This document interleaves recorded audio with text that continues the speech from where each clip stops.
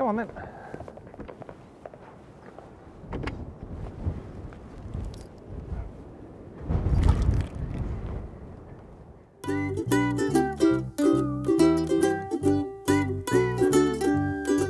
Well, I've come out on the beach in the dunes for a walk, and it's windy. Don't know if you can tell, but it's quite breezy. Hopefully you can hear what I'm saying, but it is quite breezy. So behind me is that enormous Channel Coast beach. It just goes on and on for miles, especially when the tide's out. And if I turn into the wind, where you get to see the nuclear power station. But for now, Mr. Bailey and I are going to do a bit of ball chasing. Catch you later.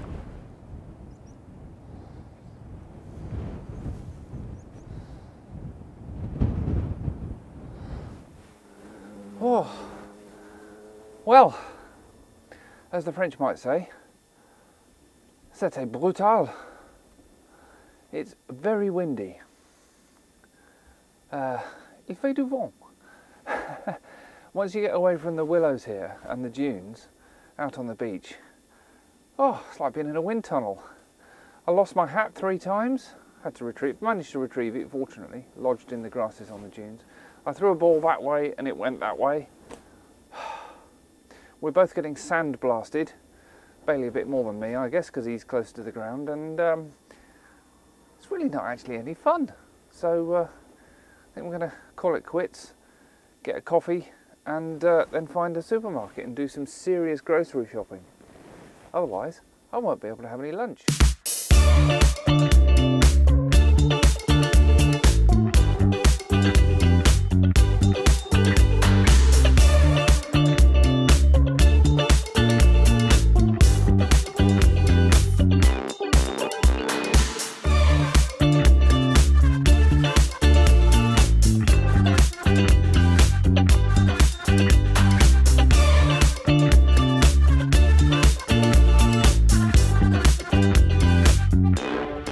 So, small update. Oh, look, the hair's all flat. I found somewhere to get some groceries. I've got a load of stuff. Learnt the French, well, learnt and instantly forgot the French for loyalty card. I don't have one. Tried to get diesel. Robot fuel pumps weren't working. So then I drove across country to another small supermarket, did get some diesel. Now it's about 2:30 and I'm going to get some lunch. And I'm going to figure out where I'm going to spend the night, and that means getting on the Camper Contact app and looking for one at a suitable distance from where I am now, and then I will head for that.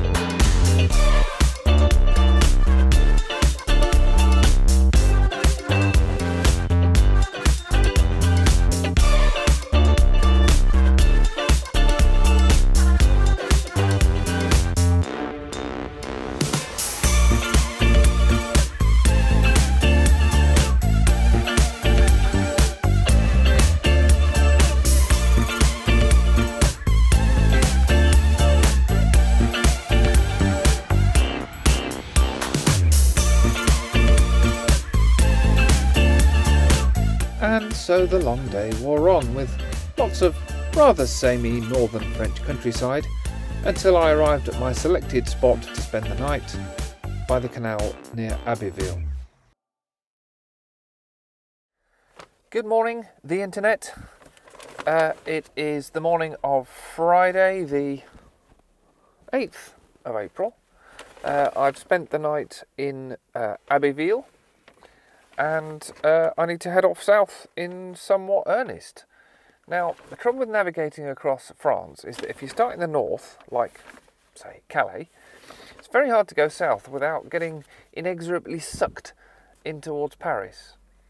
There's nothing wrong with Paris, but it seems to attract traffic, and it has Europe's most terrifying urban road, the Périphérique, which, if you've not been on it, it's a bit like the M25, combined with the north and south circulars, with about 3 times as much traffic. In places it's got 5 or 6 narrow lanes, everyone's doing about 60 miles an hour, and it's got millions of junctions. Not just off to the right, as you'd expect in a right-hand drive country, but sometimes off to the left. And you often have to change across 4 or 5 of those lanes to get to the lane you want, with almost no notice. Added to all of that, French driving habits, which are pay a lot of attention but drive fast and very close behind the vehicle in front, and the fact that quite a lot of the Périphérique is either in a tunnel or in a deep cutting so that your GPS won't work, and it can be a bit stressful. I don't want to go there if I don't have to, so I'm going to try and carefully navigate my way around to the east of Paris by heading from where I am now down towards Beauvais, and then what's this place called? Dreux, and then Chartres and Orléans. And I'm thinking that I'll probably try and spend the night somewhere around Orléans, maybe a little bit further south towards Vierzon, but we'll see. And I'm not going to ramble too much because the little battery in my pocket recorder is nearly out of juice. So we'll leave it there and catch up with you on the road. Bye for now.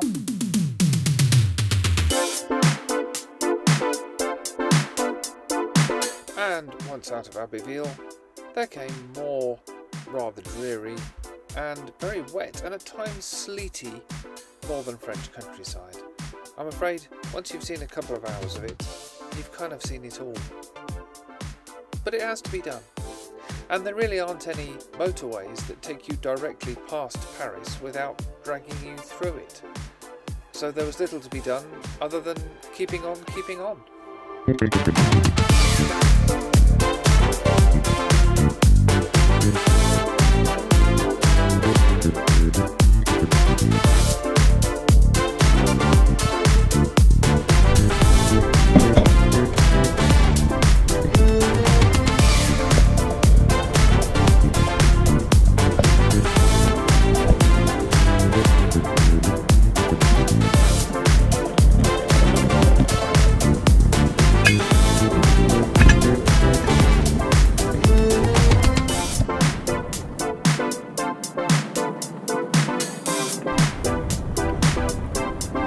And then, after a break for coffee and lunch, it was back to that dreary French countryside that goes on and on and on.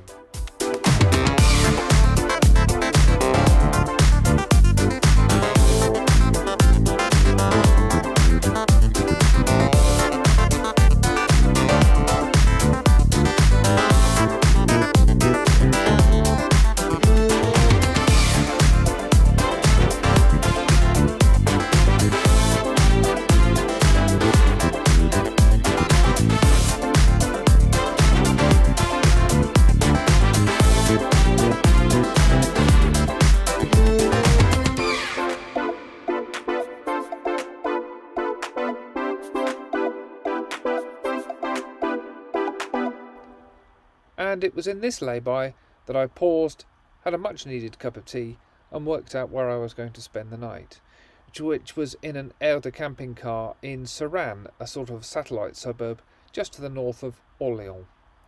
It was pleasant enough,